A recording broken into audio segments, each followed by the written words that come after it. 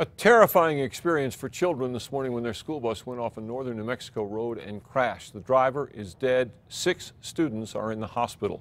News 13's Gabrielle Burkhart spoke with some of those students. She is live in Ojo Caliente. Gabby? 9 students were on their way here to Mesa Vista School when their bus plummeted off the road down a steep embankment.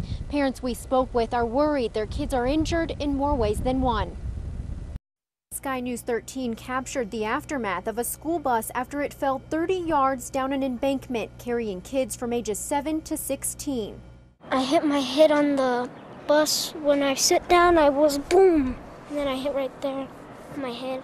7-year-old Diego de Vargas was on board, released from the hospital with minor injuries. Police say the bus driver, 69-year-old Pat Valdez, is dead, but they're not sure if he had a heart attack or was killed in the crash. I also was told that my grandson saw the driver fly out the window.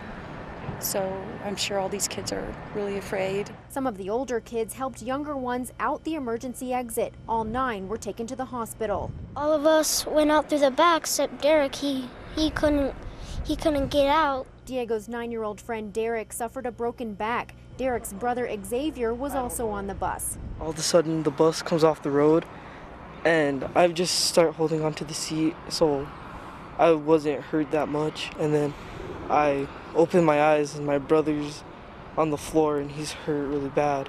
Varella's little brother was flown to an Albuquerque hospital. His older sister suffered from a broken jaw and had some front teeth knocked out.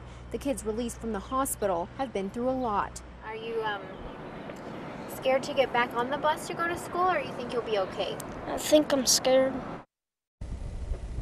Mesa Vista did allow the students that were at school to go home today. Some of the students did stay, and we're told there will be grief counseling available for all students all week long. Back to you. Right, Gabby, the school superintendent says Mr. Valdez, the driver, is well known in the community, has driven school buses for years and never had a problem. Medical investigators will autopsy his body to determine how he died.